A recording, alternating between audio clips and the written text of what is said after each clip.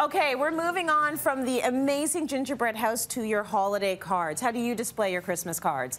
Here with some ideas, interior designer Stacy McLennan. Thank you so much. That is so amazing. That's awesome. So you might be, you know, if you were loved and you're lucky, you might be receiving a lot of holiday cards and Christmas cards, and I think most of us just sort of throw them up on the mantel, on the table, or on the table. Yeah.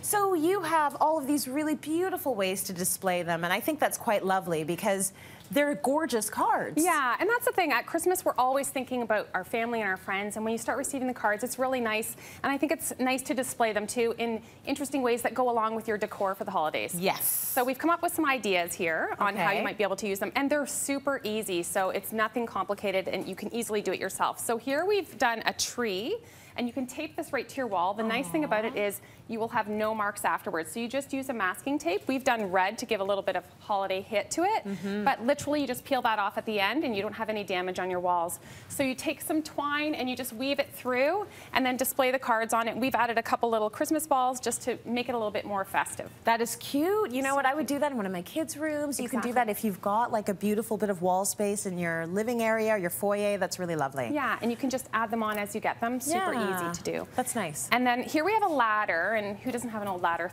laying around their house? Well, a lot of people do have the decorative ladders now. Right, yeah, exactly. Nice. And I really love this look, and these ladders are great for everything. You'll see it in my next segment too, actually. So here we've used it as a display for the cards, and we've just literally taken a piece of ribbon and some twine, and we used a bunch of random styles of ribbon just to make it look a little bit more interesting, and you just clip your card on. So again, you don't even have to damage your card or poke your card. So if you're a person that collects your cards year after year, you can still keep these afterwards, and it's just a really pretty way to display it, and it doesn't take up a lot of space because it's leaning just up against the wall. It becomes part of your decor, right? Exactly. Like the ornaments you love for the tree that you take out again and again. This is really nice for those cards. Exactly. I love what you've done with this one, so you actually framed them. I did. So these are for the special cards that you might keep year after year. Yes. And so I've pulled them out. One of these, this is a handmade card actually that was given to me. So you can frame them, and you know, the ones that are really special to you, we've even put them in these little frames, and then you can change it out after the holidays, so you don't have to keep it up all year long. But it's just a nice way to display the ones that really mean a lot to you and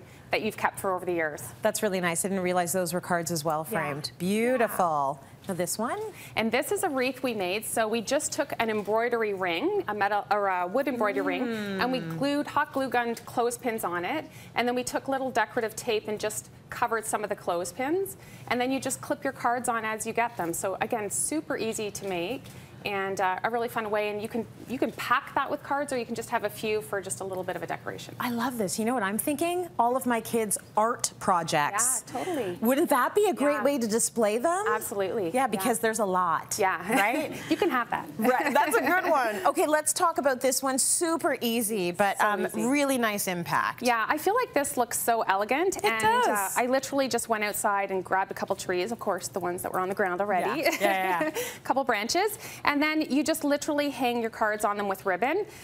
We've added a couple decorations as well here. You do punch a little hole in the card and then just weave the ribbon through. If you didn't want to punch a hole in the card, you could also use the little clothespins as well. So I just think this is so pretty and elegant, and this would be gorgeous on the center of the dining table, or even on the floor somewhere in a corner if you have taller branches. Yeah. So you can really make it work in your space. See, several ideas I hadn't ever thought of, so really thank you for that. And they're all really easy, right? We're trying to make your holidays stress-free here.